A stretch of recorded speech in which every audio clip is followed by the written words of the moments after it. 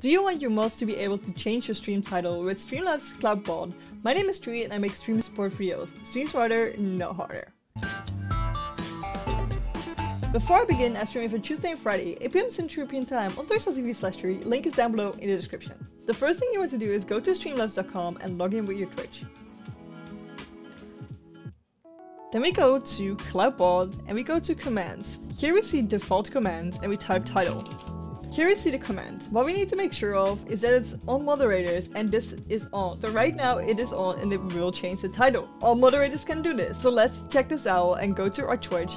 Make sure to do /mod Streamlabs because otherwise it won't work.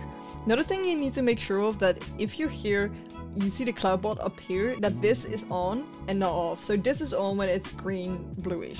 Now what we're gonna do is we're gonna try and set title. Like you see in the command, it says !set title. So if we type that, set title, we can make a test title. Then we have second dungeon Skyward Sword here, and if I set title test, it changes it to test here.